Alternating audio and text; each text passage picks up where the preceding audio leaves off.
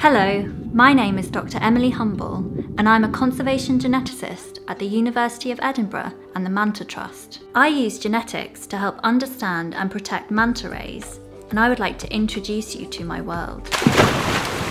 Manta rays are ocean giants and can be found in all the warm waters of the globe. However, due to overfishing, their populations are declining worldwide.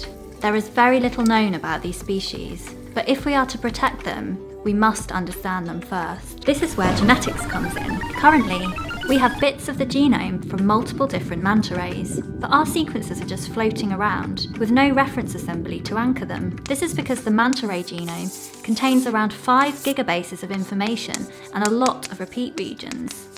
This has made a full genome difficult to build and prone to errors. Whole genome sequencing with PacBio's hi-fi reads will enable us to build a high-quality and accurate reference genome for the manta ray. This will allow us to anchor our sequencing reads, improve variant detection, and even begin to look at structural variation in the genome.